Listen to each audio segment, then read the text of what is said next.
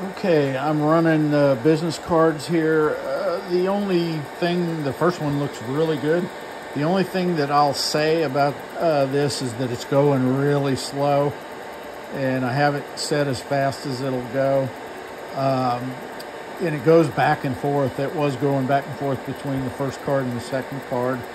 I think a lot of this has to do with the fact that I cut and pasted the card. I exported it as an SVG and imported it.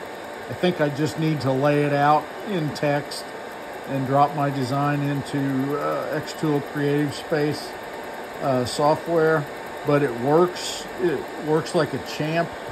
You may not be able to tell real good, but the coloring is white.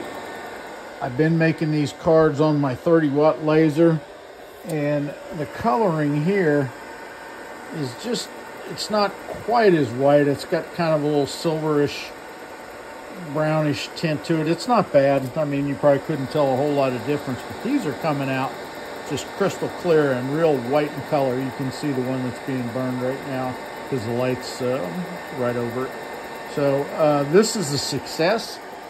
It's pretty painfully slow. There's things I think that I could do to speed this up quite a bit, but I like what's happening so far here.